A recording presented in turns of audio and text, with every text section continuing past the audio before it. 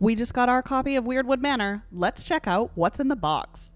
Weirdwood Manor is a cooperative card and resource management game by Grey Ridge Games. It's made for 1 to 5 players, takes between 90 and 120 minutes, and is recommended for ages 13 and up. First off, we have our rule book. It has really detailed information, lots of examples. It goes through all of the game components and the recommended way to set up. I kind of wish they had used a sturdier binding rather than just the thin paper. I feel like that would have felt a lot better for the size of this book. There are 3 Fey monsters, each with their own unique mechanics and challenges. Each of the backs of the Fey monster board has their setup instructions and some advice on how to play against them. The first is Min Wraith, who drains Lady Weirdwood and heals from scarabs. The next is the Chaos Ogre. This is the recommended first Fey to attempt to battle when you're new to the game. He gets stronger from Blight and can destroy rooms. Then we have Theris the Dark Mage, who plans to corrupt Lady Weirdwood. Players must clear scarabs in order to be able to counter his spells. All of the Fey monster boards and the character boards feel very sturdy. They're using high quality materials.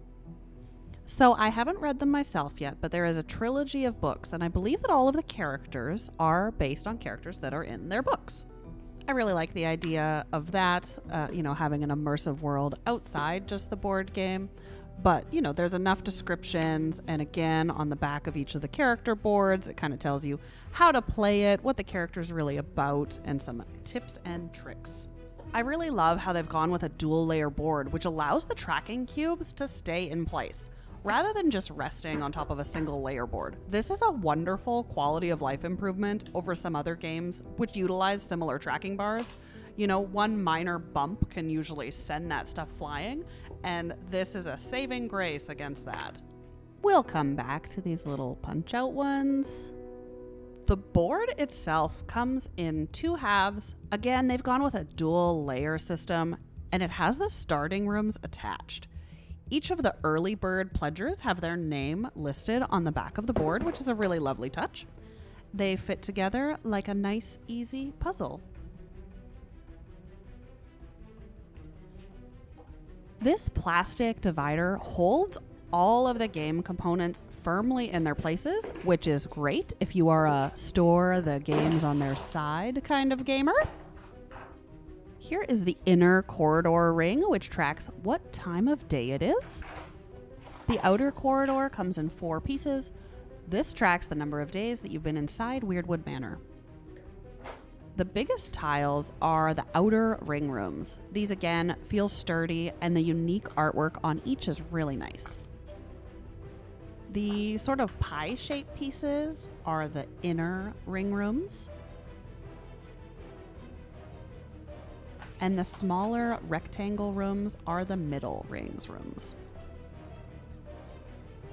We have a nice bag of baggies for once we unpack all of the rest of this.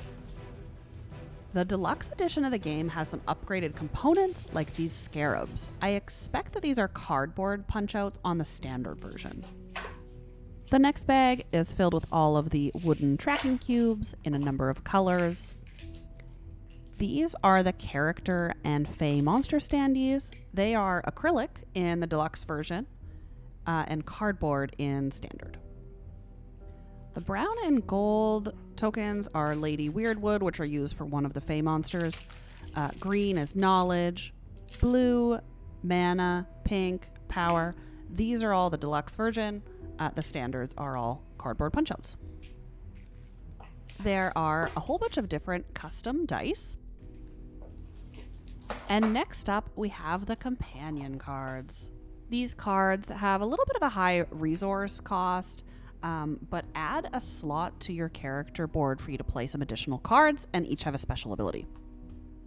In the same size stack, we've got the Quiff reference cards for each player, double-sided with turn instructions on the back. The next deck here are the Quests mini expansion cards, which is a Kickstarter exclusive. This takes up a slot on your player board and has a goal to achieve, so it's just another way to add an extra layer of replayability if you got it. The Warden Tactic cards are special rewards cards. Once you acquire these, you place it in your player area, and you may play it onto an action card on future turns. Next up are the various Fey monster decks.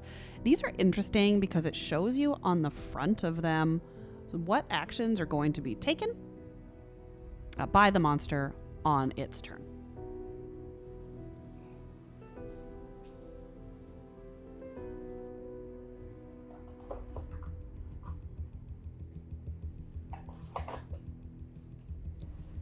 The character action card decks have 13 cards per deck,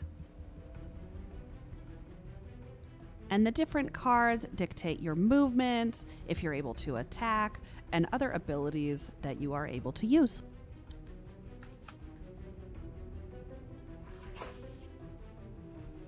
The Punch Out sheet includes all of the stretch goals that were reached as part of the Kickstarter.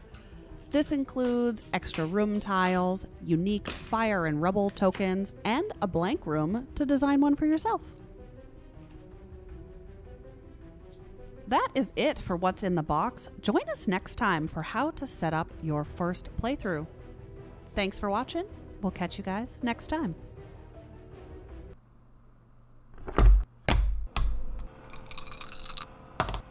Szasse.